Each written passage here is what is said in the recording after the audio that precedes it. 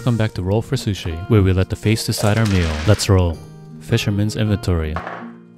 13. Uni. It's the reproductive organ of the sea urchin and is creamy and sweet. Next, sushi polymorph. Inari sushi. These are fried tofu pouches and you can stuff them in the inside. I'm going to make my rice balls a little smaller than usual, put them into the pouch. Because it's so wide, I'm going to put about 1 to 2 pieces of uni. I've never combined uni with inari, so I'm pretty excited. Rolls from the Magic Tavern. 4. Ponzu. The sweet and citrus notes of the ponzu should go really well together.